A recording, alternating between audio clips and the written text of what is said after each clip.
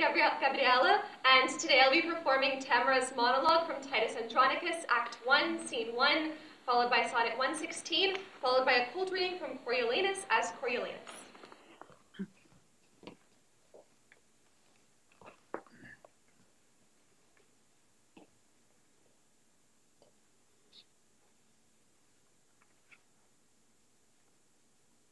Stay, Roman brethren, gracious conqueror, victorious Titus.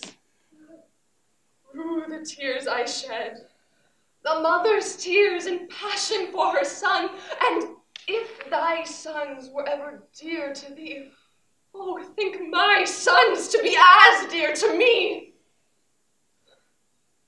Suffice it not that we are brought to Rome to beautify thy triumphs and return captive to thee and to thy Roman yoke.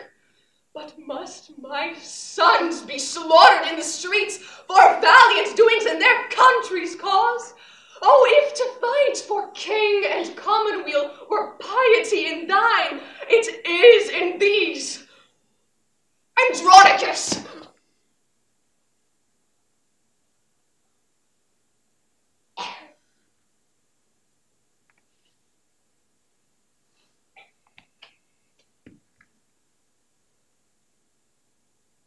Stain not thy tomb with blood. Wilt thou draw near the nature of the gods? Draw near them then in being merciful. Sweet mercy is nobility's true badge. Thrice noble Titus, spare my firstborn son!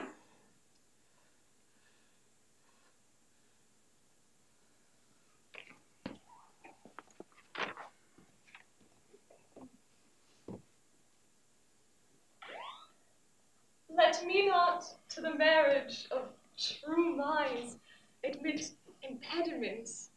Love is not love which alters when it alteration finds, or bends with the remover to remove. Oh no, it is an ever-fixed mark that looks on tempests and is never shaken. It is the star to every wandering bark, whose worth's unknown, although his height be taken. Love's not time's fool, though rosy lips and cheeks within his bending sickle's compass come. Love alters not with his brief hours and weeks, but bears it out, even to the edge of doom. If this be error, and upon me proved, I never writ, nor no man ever loved.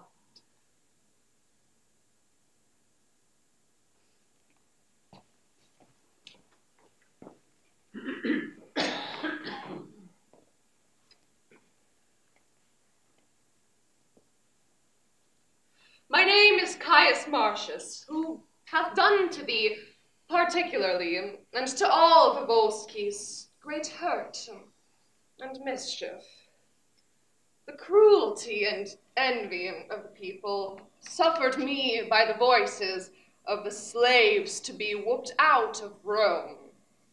Now, this extremity hath brought me to thy hearth, not out of hope, mistake me not, to save my life, but in mere spite, to be full quit of those my banishers. Make my misery, serve thy turn, so use it, that my revengeful services may prove as benefits to thee.